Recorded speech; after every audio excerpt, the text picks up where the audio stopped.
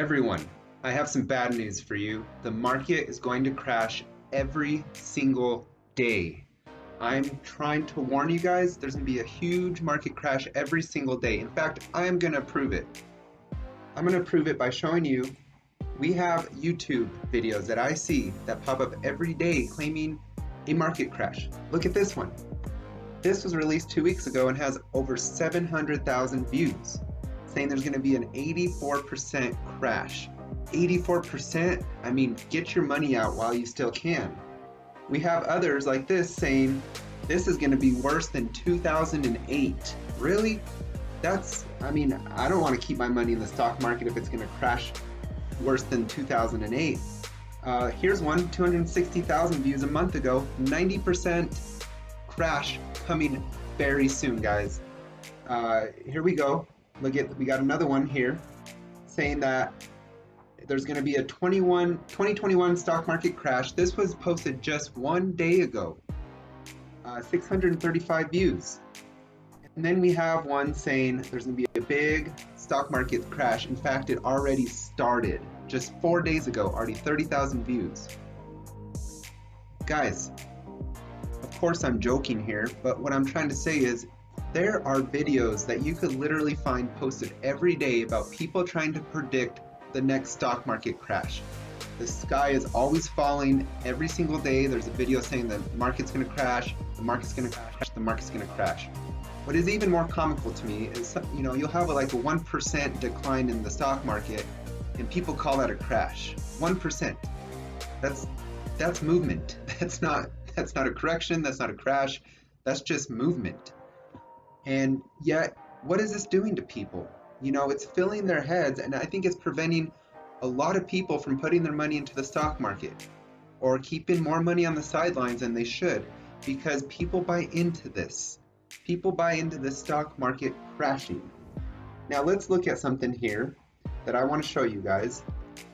Let's see how much the stock market has crashed. Remember, I've been investing for about 1.5 years now, and I can tell you just about every day that I've invested, I've seen a video posted about a stock market crash. But I've ignored it. Why? Because I know that's BS. I'm smarter than that, and I know you guys are too. But let's just look at some stuff here. So we have the S&P 500. Over the last year, it's gone up 36%. 36%. So if you believe in these videos where the market's going to crash every day and you're waiting on the sidelines until you start seeing positive videos, you missed out on 36%. Let's look at the Dow Jones. The Dow Jones is up almost 32%. Again,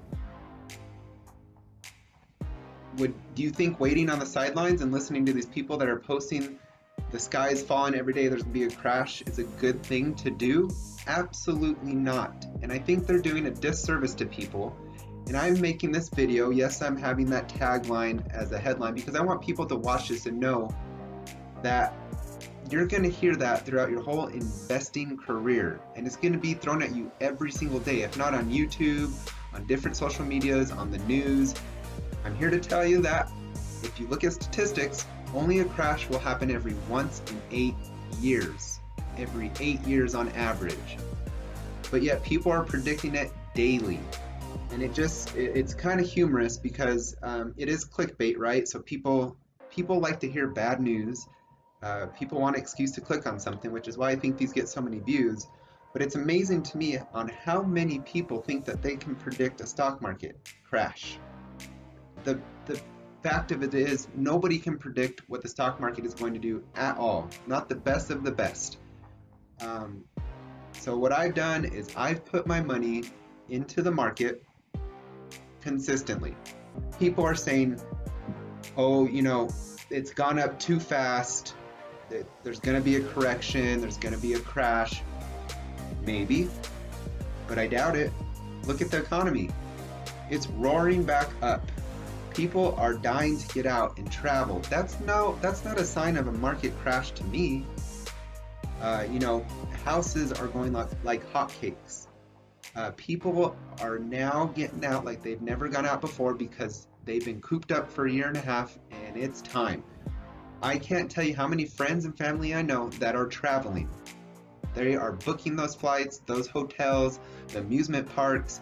I see it everywhere. But yet people are predicting a market crash. Give me a break. Sometimes you got to step out of that box, step back a few feet, and look at the big picture. Okay. Now, that's not to say that there can't be some type of correction. That's not to say that it's going to continue on the roar that it's been going. We don't know. But I'm just saying, look at the big picture. Look at what the economy's doing. There is this new variant, shall we say, but I don't think we're going to go back to a time where things are closed. If anything, there might be another mask mandate or something like that, but people have had enough, and they're getting out there and they're having a good time, including myself. Of course, you want to be careful, take precautions. I'm not saying to go out there and take risks or anything like that, but just look at people around you. Look what they're doing. Restaurants are packed, malls are packed, everything's packed again because people are dying to get out. Just driving on the road, the roads are packed. Is that the sign that an economy is going to crash? I don't think so. Again, I can't predict. Maybe something will trigger it. But my point is, if you're waiting to get into the stock market because of all this, this huge amount of YouTubers and people trying to predict there's going to be a crash every single day, and you're sitting there saying, oh man, I better not, or oh, I have all this money, I better not invest it, you're missing out on a lot of gains. And with inflation as high as it is, if you're putting your money just in a bank, you're losing money. Inflation's at 5% now. Are you earning 5% in your bank account? No, you're not. The best place to put your money right now is in the stock market. And let's play devil's advocate. Let's say a crash does happen. What do? You buy more stocks. They're on sale. If you're investing in good companies, then you're given an opportunity to buy it at cheap prices. So, if you're just somebody that follows these YouTubers and goes off of some post and buys some stock that you don't even know what it's about, then you're setting yourself up for some trouble. But if you're doing your research, investing in good solid companies, and putting your money in that stock market that's been growing, and over the history of the stock market, you take any 20-year period, it's never gone down, you're really missing out on some really good opportunity for wealth. And some people, whether you put it into an ETF, which is a lot safer, someone kind of manages it for you, it's a basket of stocks, it's a lot safer. Or if you put into individual companies, I'm going to give you an example. I was watching a YouTube video the other day, and someone made a very good point. Somebody was saying that putting your money into Microsoft and other stocks, it's more risky because you have to sit there and evaluate it and this and that. It's not as hard as you think, okay? If you put your money in a good company like Microsoft, I guarantee you their management is doing a way better of a job than I ever could at keeping that business going and really, setting up a great future for it. And so I'm betting that they're going to do a better job than I am, but I know it's a solid company, I know it's financials, I know it's leadership, I know it's history, I know, you see where they're wanting to go in the future. If you invest in good companies, you're doing yourself justice and you're going to be doing great with the future of your money. So the stock market, like I said, has a crash on average every 1 of 8 years. We just had one a year ago. And to say it's going to crash, I've heard it's going to crash since I started investing. I mean, it was every single day, but I chose to stay the course, invest regularly, and let's see how that's done for me, okay? So if we look at my portfolio overall, in a year and a half of investing, of not being scared and getting into the market, I've made 22.81%. I've made a gain of 22.81% of my money that I've invested. And let me tell you what, if I would have listened to those videos, if I would have not had the common sense to be like, well, people are crying wolf every day, the stock market, nobody can predict it, I would have missed out on $4,800 of profit. And so I think these people that are, wanting this clickbait and stuff, I think it's disjustice to people out there. They're preventing people from investing. They're just wanting those quick clicks and views. And I'm here to tell you that it's a good option and opportunity to create really good wealth for you in the future. Now, out of my, gosh, I probably have 20 some companies and ETFs. There's only one company that is in the red for me. And I bet you guys can guess it if you've been following me, but that is AT&T. Now, of course, AT&T has had big news happen in the last, 4 months or whatever. They're getting rid of their HBO Max and they're cutting their dividend in half. A lot of stuff has happened which has caused it to go down. I'm down 5.5%, a little over 5.5%, creeping up on 6%. But I am not freaking out and I'm not selling out of this. And I'm not saying there's a right or wrong reason. You guys have to always do your research and be solid in your choices.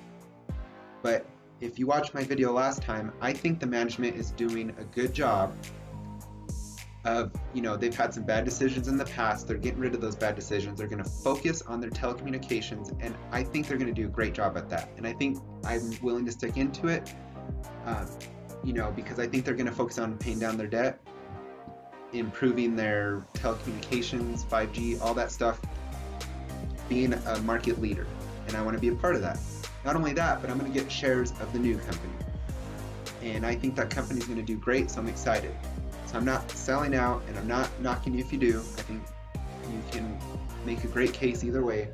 But I really would bet that, I'm going to put in little by little. I'm not going to put a lot of money anymore into AT&T because I think they're, things could happen where, hey, some news could pop up where maybe I might sell.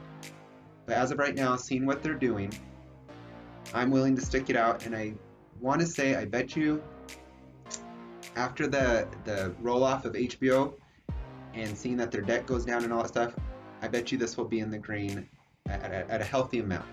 And I could be wrong, but that's my prediction. So I'm willing to stick on to it. Again, I've done my research, right? I always promote that. And I think it's going to really be still a solid choice for an investment. And the dividend is still going to be a healthy dividend even after they cut it in half. But now hopefully there will be some growth attached to that that'll make up for it in the future.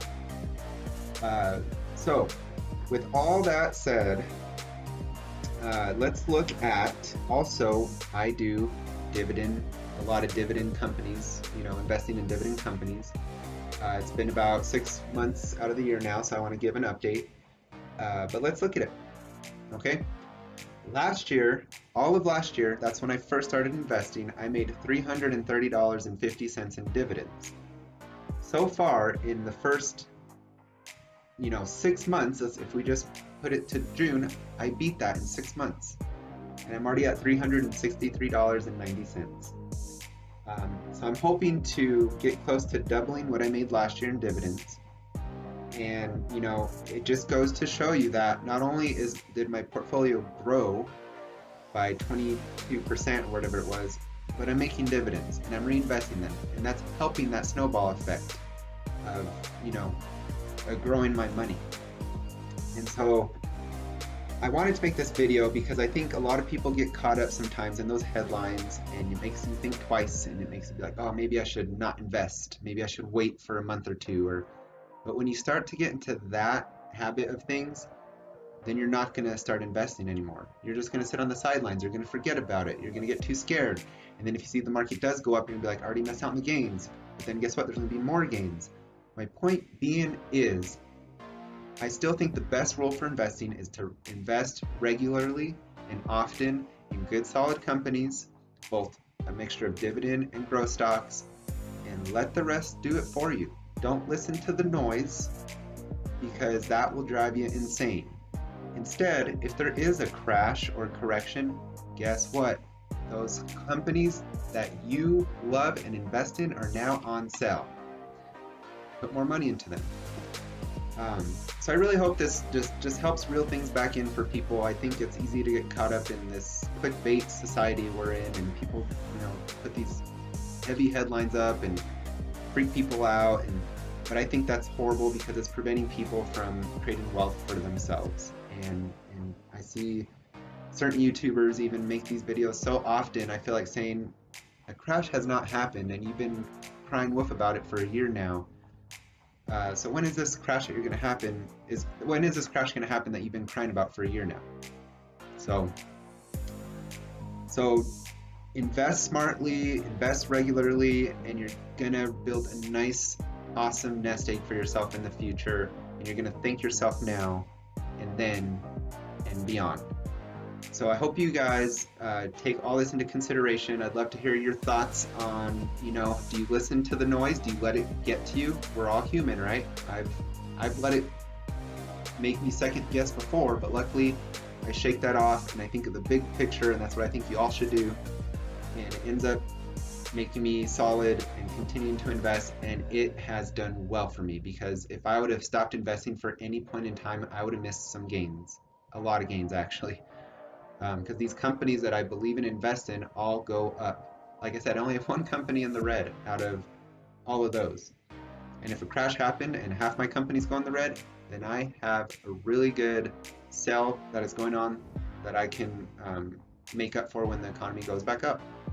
But I think our economy is in a great place right now. So again, I think it's all noise.